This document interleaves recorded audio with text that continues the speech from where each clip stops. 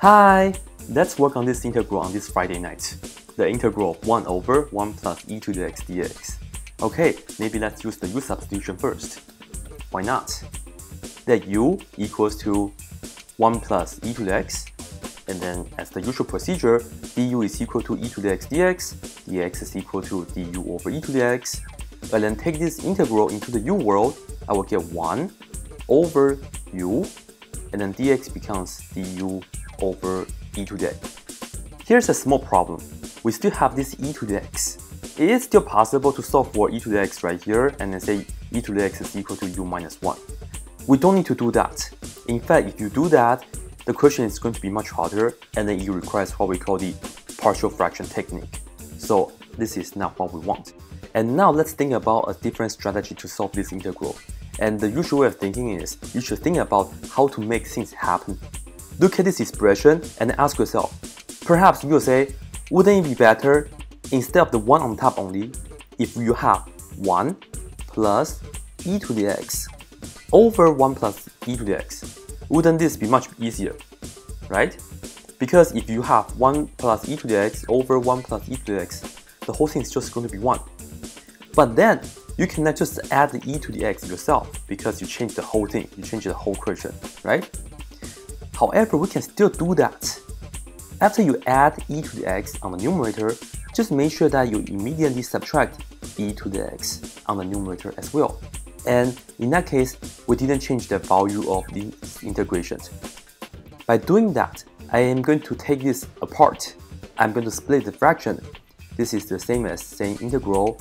I'm going to pair this up together, 1 plus e to the x over the denominator, 1 plus e to the x, and then minus the second fraction, which is e to the x over 1 plus e to the x dx. And let me take one more step. Let me write this into two different integrals.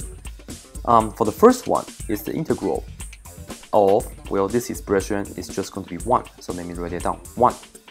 And then let me also attach the dx.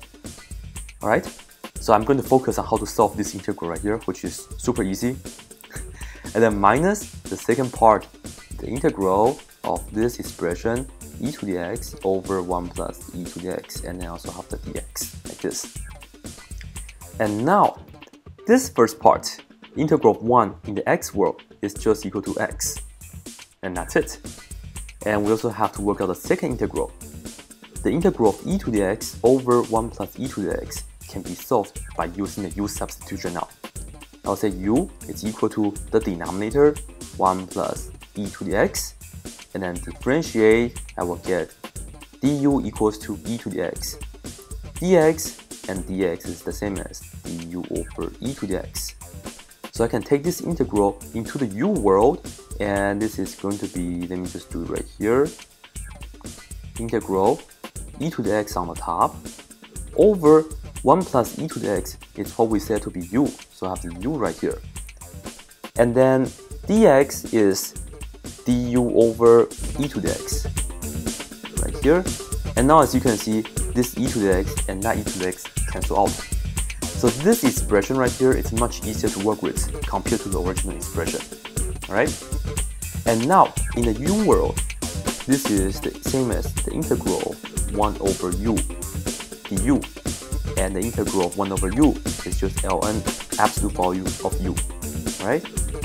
And then to finish this up, let me put on the subtraction, and then this integral is the same as ln absolute value of u, and I have to just change back u is equal to 1 plus e to the x. So put this back in here. I will have ln 1 plus e to the x, and here I have the absolute value, but then I know that 1 is positive, plus e to the x, it's never 0 or never negative, so I don't really need to use the absolute value. I can just use the parentheses. That will be it.